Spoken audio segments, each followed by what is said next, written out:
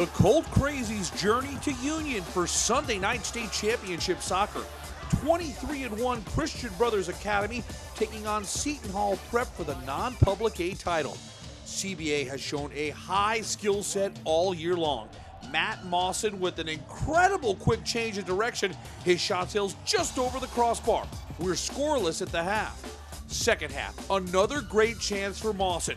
His right foot blast is just over the bar again.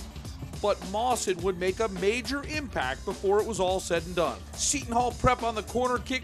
Colts keeper Aiden Boreati steers aside the first shot and then comes up with another big save to keep this game scoreless. Just under 8 minutes to go in regulation, it's Mawson working around the defender. He leaves the perfect pass to Matt Thorsheim. His left foot, perfect.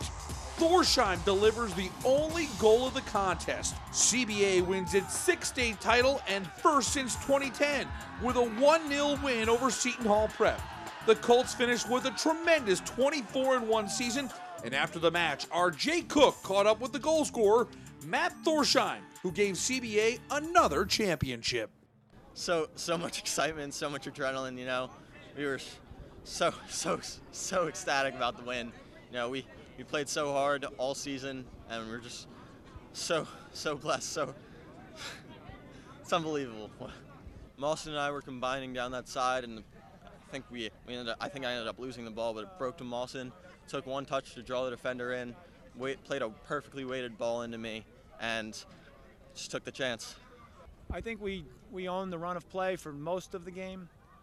We had a few chances that we didn't capitalize on in the first half and a few in the second half, but eventually Matt Thorsheim showed his true colors. He's one of the best players in the school's history, and he demonstrated that tonight.